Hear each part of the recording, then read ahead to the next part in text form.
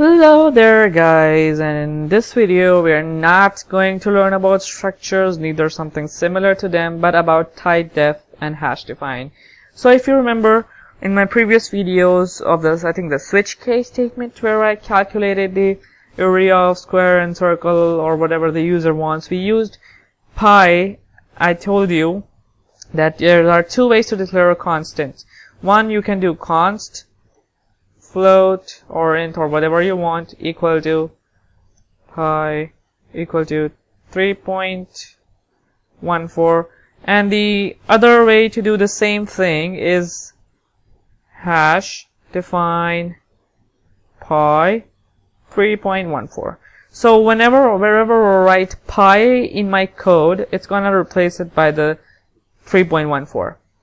and in this case I have taken a slightly complicated example.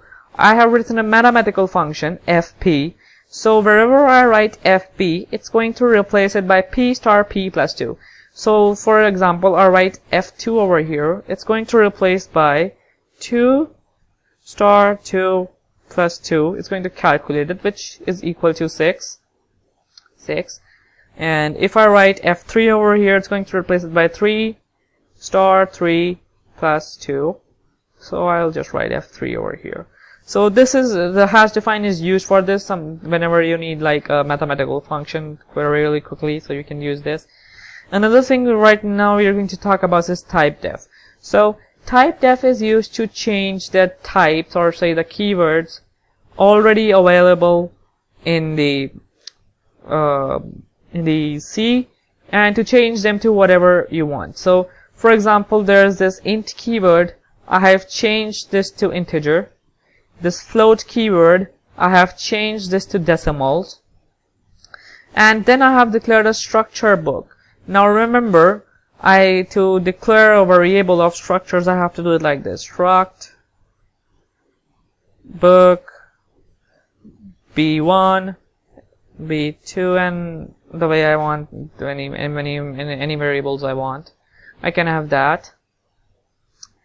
But now what we can do is we can just typedef the struct book type. This is one type, 2 books. So now to declare the variable, to declare the structure books variable, I can just do it like this: books b1, b2, b3. So I can just do that, and then I can just access b1.x as I have done in the code below. So let's just get to the code. I have used typedef to replace int to integer. So what the compiler will do is it will replace anywhere I type integer, it will replace by int.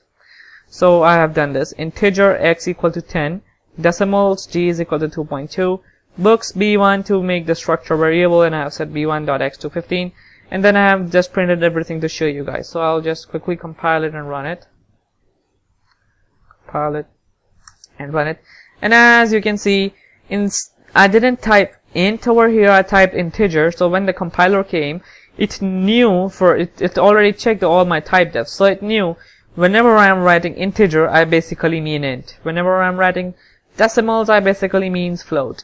Whenever I am writing books, I basically mean struct book. So it already knew, so it replaced all my type definitions by what they were supposed to be. So for example, it replaced this integer by int, this decimals by float, this books by struct book, and then the code compiled as usual the way it should have. So this is pretty much typedefs and hash defines. You can even use typedefs to change your ifs to anything you want. You can change any keywords you want using typedefs. So this is pretty cool.